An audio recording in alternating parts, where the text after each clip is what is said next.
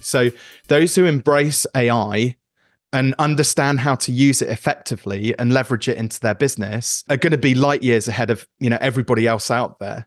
There's all these things that are actually just give us those small unfair advantages. So I don't think there's nuances of coaching which rely on understanding body language, tonality, pacing, things like that. When I see that maybe you feel a little uncomfortable, being able to just see those tiny little inflection points in even your eyes disappearing off into different directions, which I don't believe AI can, it may do eventually, maybe 5 or 10 years into the future, but it certainly for now, you've still got to have that human to human interaction as a coach in order to really be able to effectively coach somebody. Don't get me wrong. I mean, you could train a GPT model these days to do 80% of the work in terms of giving people tactical, practical answers, but it won't be able to see emotions or feel emotions, if that makes sense. And really, that's the art of, because you could tell me, you could type something into a GPT model, but it won't know that there's a fear behind that or some other sentiment behind that, which is going to ultimately, prevent you from taking action.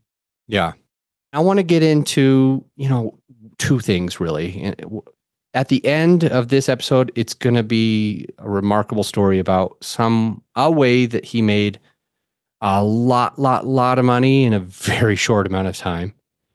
And before that, I want to hear about his experiences. So I'm thinking you're listening, you want to know, what did he go through? What did he learn? How did he fail in his podcast? Let's start there. Robin. Tell me first one story about something you really learned from the podcast the hard way, and then let's get into that story about how you made a whole bunch of money in a short amount of time.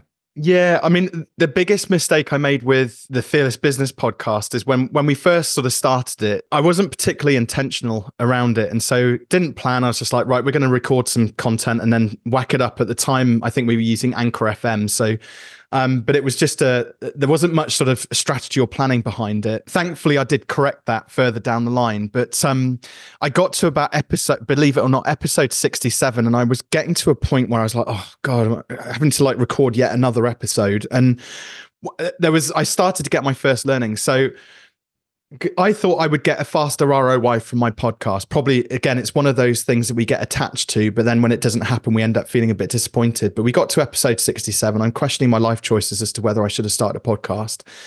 And then in the same week, this was actually just before, so late 2019, and we've been doing it probably for about 18 months by this point. I got two separate emails, one from Google, another from Microsoft, and then couple of months later, another from a big pharmaceutical company. All three had listened to episode 2 of my podcast, where I think I talked about growth mindset versus fixed mindset. And they wanted me to speak at their various events, two online conferences. One was going to be in person, but it got moved online because of COVID. So I think in total, those 3 speaking engagements alone totaled about £12,000 or something like that. It's about $15,000. And it's one of those things that if I'd not persevered blindly, like something which I alluded to at the start of this, pig-headedness, stubbornness, I'll just carry on. I'd set a goal. My only goal I'd set was to get to 100 episodes. So it showed me, no, this is worth doing. This is worth pursuing. Let's carry on. And at that point, I started to get a bit more strategic around the content. So that was my first learning. The second learning, I thought an easy way to get content out and to grow the podcast, not that there's a right or wrong here actually, because there is some benefits to this, but was to get guests on. But again, I wasn't intentional around the guests that I was getting on. So many of the guests I didn't know, and too many of them had quite, I would say, small audiences. So we did great episodes and great content, but when it came to actually promoting it, and my audiences were relatively small at this point, we didn't get much traction from it because they were quite reluctant to share it because they were just busy with life. So as we kind of approached the 100 episode mark, I was like, right, I am going to make a plan now. I'm going to get much more strategic. And we made about 3 or 4 changes to our strategy at that point, which ultimately ended up with getting about 4 times the number of downloads that we were getting prior to it. So I recognize I've been speaking a bit. So fire away with your questions if you want to dig into that, or we can. I have some questions I'm going to be asking. So keep going. Where you are right now is the 3 or 4 changes. I think the listener's excited to hear this. I don't want to pause it. The 3 to 4 changes that you made that I think you said quadrupled your listeners. Okay, keep going there. That's it. So the first change we made was we pivoted away from just doing guest episodes. So now we have a mix, which is one guest episode with somebody who has pre-built a good audience. They are an expert authority in their field, but most importantly, I already have some element of a relationship built with them. Or there's a partnership there. So I know when we launched the episode, it's going to do well. And so we went for 1 and 4 guest episodes, and then 3 and 4 are monologues. And that came off the back of a friend of mine kept on trying to tune into the podcast because he thought he'd hear from me. And he's like, Robin, I keep on hearing from these random strangers. Like, I want to hear more from you.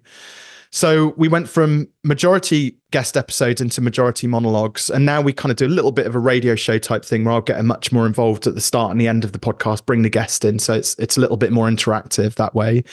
The second change which we made was I just went through, looked at the admin of the episode, and we hadn't put we put some thought into it, but not enough into the SEO, the search engine optimization of each episode. So the titling of the episodes, the descriptions, what we were linking to in terms of call to action, and various other things. The podcast admin wise just wasn't terribly well organized. So we went through, at this point, we're at about just under 100 episodes. We ripped through all 100 episodes, re-optimized all of them. There was some ordering issues with the episodes. So we reordered everything. And also at the same time, we changed platforms because I realized that we were a little bit limited with our reach on the platform we were in. So we actually ended up switching to Podbean, which got us much better reach on a few extra channels as well. The next thing which we did was we did a relaunch because we could have just carried on releasing episodes at the time we were doing weekly. And I thought, no, I'm gonna go through a relaunch process here and try and get people a bit more excited about, let's make it an event. And so we recorded 10 episodes. We just released them all in really quick succession, day up one each day. And that kind of just gave the whole podcast a bit more of a boost. And a combination of those 3 things, literally within the first, it probably took us about, 60 days before we started to really see a big difference in the traffic on the podcast. But yeah, it 4x'd our downloads just by doing a combination of all those things. Now, I'm sure there was probably one of them which made the bigger impact. So I couldn't tell you what that was. So maybe there's a lesson learned there that maybe we should have done one thing at a time and tested and measured. But for me, it was like, no, I got to get re-enthused about this and just do a big sort of big launch, basically.